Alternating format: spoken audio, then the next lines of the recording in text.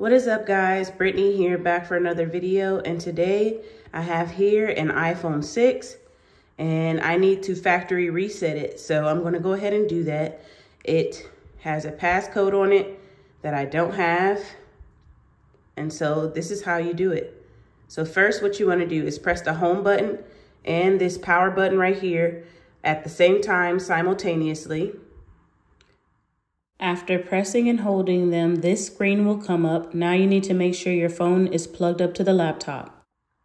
Okay, so after pressing and holding onto that button, it brought up this on the phone, telling me to open up iTunes on my laptop.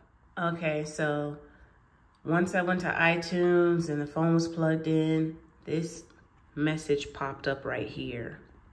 And so I want to restore the iPhone. So I'm going to select restore.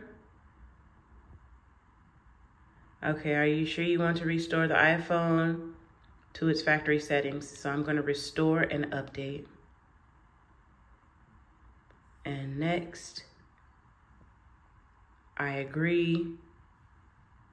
Okay, iPhone recovery mode. Your Mac is downloading the software for this iPhone and will restore your iPhone when the download is complete. And so it's going through right there.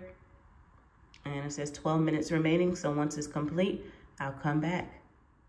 Okay, guys, so now it says your Mac is restoring the software on this iPhone.